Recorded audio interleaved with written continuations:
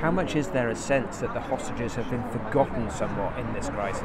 Well, this, of course, is exactly what today is all about. It's about reminding everybody that ordinary civilians have been taken and held, children, elderly people, all held in the most desperate circumstances as bargaining chips.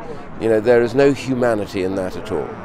The holding of hostages, outlawed by the Geneva Convention, you know, you cannot do that, even in the most ghastly of wars. You know, we all hate the idea of war. It's brutal, it's terrible, the death and the suffering that takes place.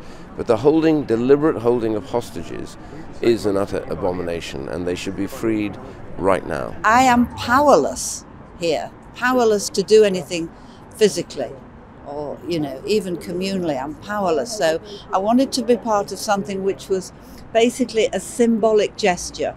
Now the lock, I think, stems from a French man so in love with his girlfriend that he locked their hearts into a bridge. And it's about love, it's about compassion. Our religion is full of symbols, from Seder plates to fringes on shawls, and it's meant to make you think.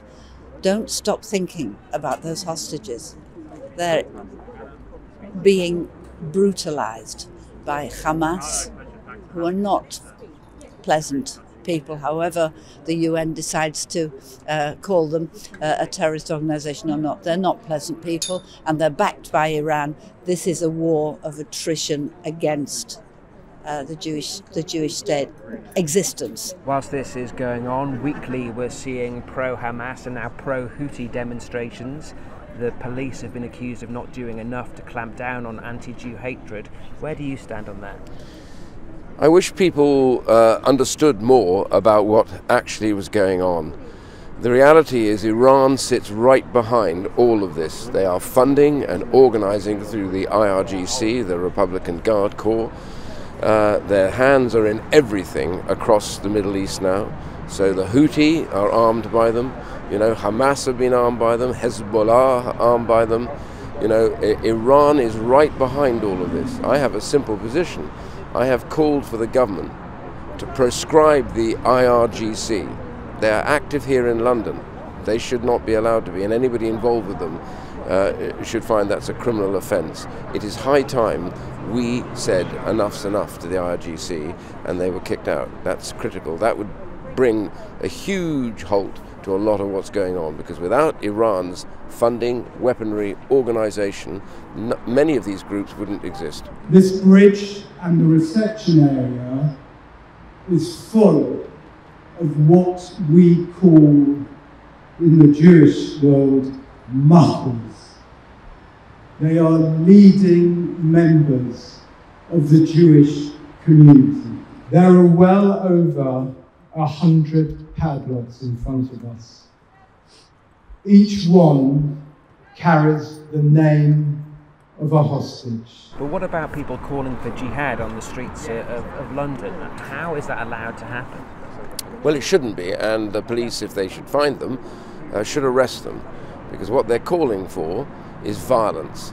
That's what they mean, violence. And there is no separate meaning about the phrase from the river to the sea. The leader of Hezbollah and Hamas have all said what it means. It means the eradication of the Jewish people from Palestine. It's as simple as that. It has no second meaning. So those who chant it should understand that is what they are chanting.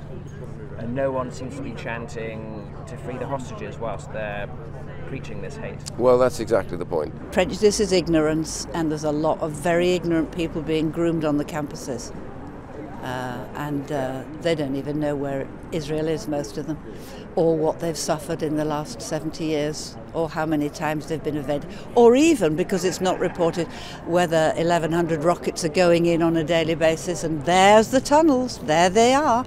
How would you like to have tunnels under Coventry or Birmingham, as big as the London tube system? And tunnels over the last couple of days even been found underneath UNRWA's Gaza City HQ. Thank you. We've known about the UN being a Hamas supporter for years. There are 100 resolutions against Israel, and I think 3 against Syria, killing 500,000 of their own citizens. It's nonsense. It's nonsense. Get real. Look at the facts, get real. My name is Noam Sagi. I'm the son of Ada Sagi. My mom was kidnapped from Kibbutz Nir Oz on the 7th of October and was released after 53 days. So on the 7th of October I was woke up here in London, so very nervous, phone calls coming from Israel, from my sister telling me that, you know, Mom just got into the safe room, that there are terrorists with Kalashnikovs kind of going all around her house and hopefully she's fine. Actually for 3 weeks she was considered missing before she was officially became a hostage. I'm very lucky that after 53 days my mom was released, but we still have 30 people from this community, from my kibbutz, still there, together with the other 106. Mom is very strong physically and mentally. It's a huge ordeal, you know. She needs to rebuild her life at 75. It's not what you planned, but at least you have life to rebuild. So the benchmark is very low and she feels very lucky that she is in that position. Of course, it's very, very sad. She joined up with the community in their temporary accommodation and where they are now. And it's extremely sad and difficult. They're broken. Whatever else one's views about the conflict, the whole holding of hostages as human shields and bargaining chips is an abomination.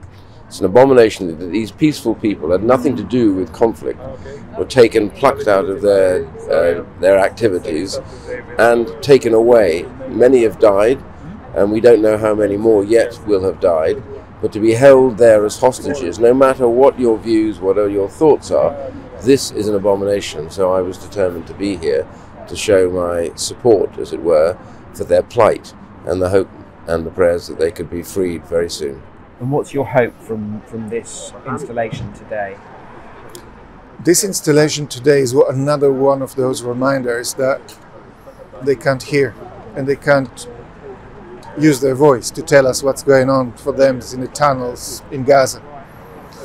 But it's moments like this when we transcend energy, when we come together, when we do something amazing that potentially can bring them sense of you're not forgotten, you're not alone.